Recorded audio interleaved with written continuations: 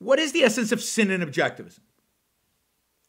What is the essence of evil in objectivism? What is the thing, the cardinal sin?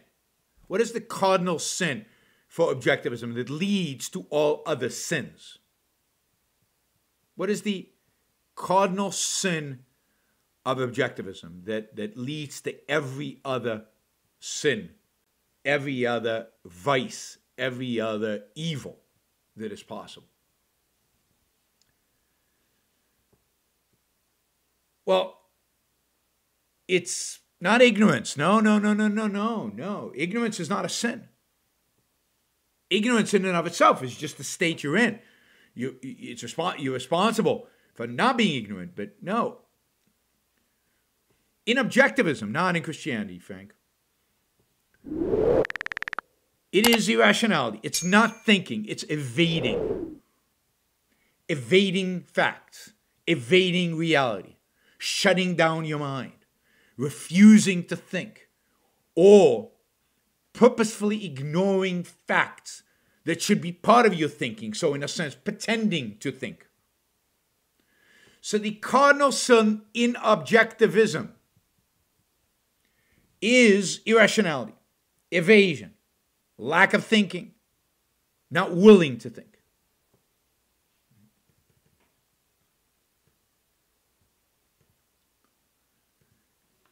So keep that in mind, right? If you remember when we talked about the objectivist virtues,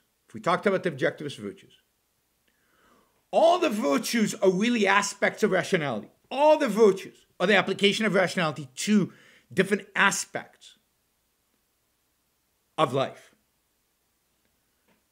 I was going to do a show on the unity of virtues. I'll do a show on the unity of virtues at some point where we talk about this in more depth. But rationality is the essence of virtue in objectivism. All virtue integrates into rationality. If you're a rational person, and if you apply rationality consistently throughout your life, through your relationship with others, through your relationship with reality, through your relationship with yourself, through your relationship with the needs of human existence, of human survival, then you are a good person. That is the essence of morality. And the essence of immorality is the negation of that. It's when you don't do that. It's when you ignore the rational, when you are irrational.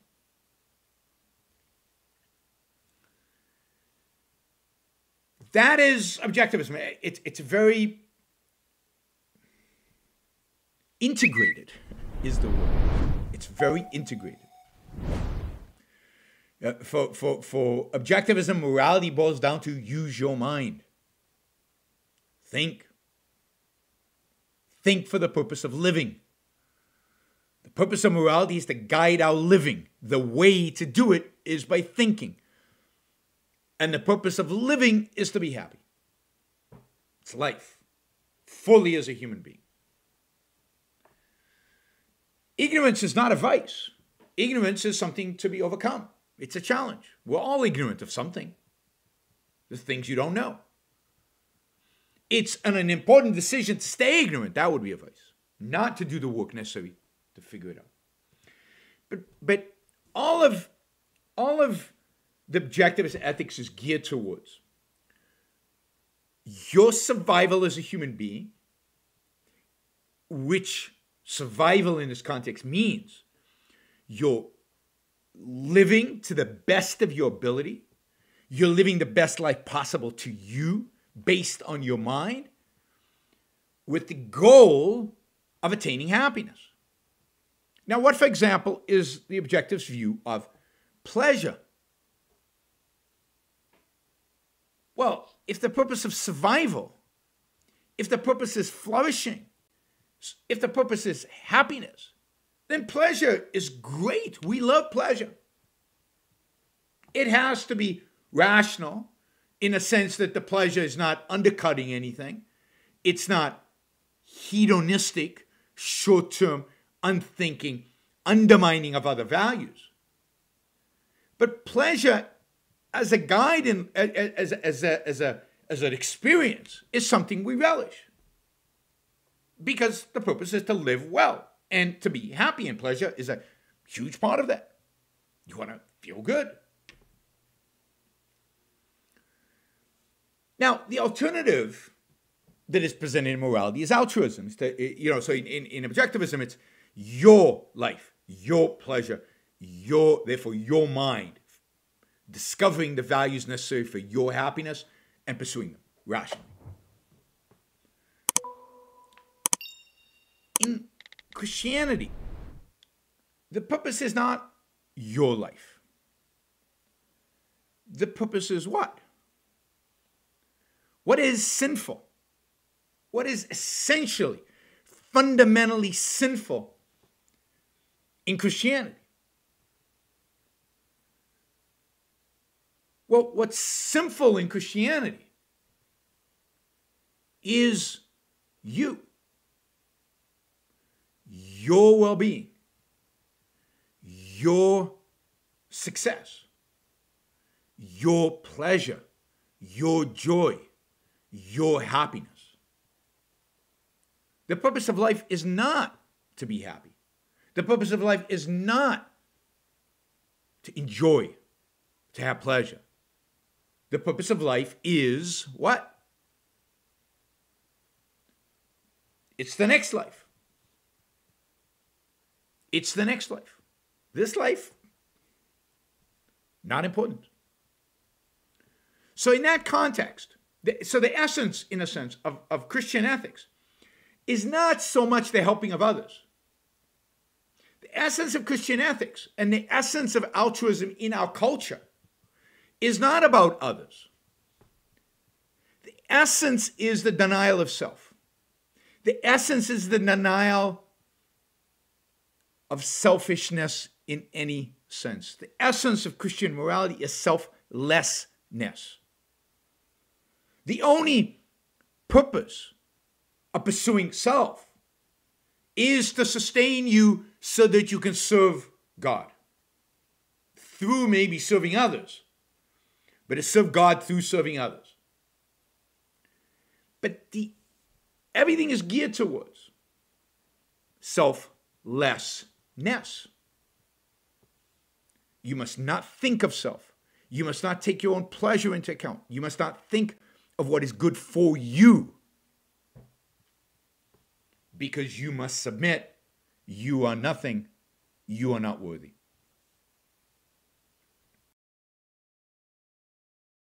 What we need today, what I call the new intellectual, would be any man or woman who is willing to think. Meaning, any man or woman who knows that man's life must be guided by reason, by the intellect, not by feelings, wishes, whims, or mystic revelations. Any man or woman who values his life and who does not want to give in to today's cult of despair, cynicism, and impotence, and does not intend to give up the world to the dark ages and to the rule of the collectivist brute.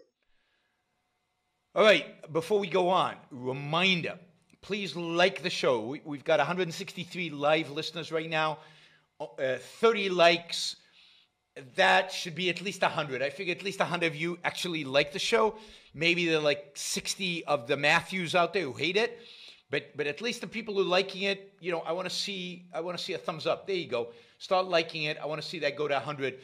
All it takes is a click of a thing. Whether you're looking at this, and the likes matter. It's not an issue of my ego. It's an issue of the algorithm. The more you like something, the more the algorithm likes it. So, and if you don't like the show, give it a thumbs down. Let's see your actual views being reflected in the likes. But if you like it, don't just sit there. Help get the show promoted. Of course, you should also share, and you can support the show at JeronBrooksShow.com/support, or on Patreon or Subscribestar or Locals. And show your support for the work, for the value hopefully you're receiving from this. And of course, don't forget, if you're not a subscriber, even if you just come here to troll, or even if you're here like Matthew to defend Marx, then you should subscribe, because that way you'll know when to show up. You'll know what shows are on, when they're on. You'll get notified, right? So, yes, like, share, subscribe, support. Like, share, subscribe, support. There you go. Easy.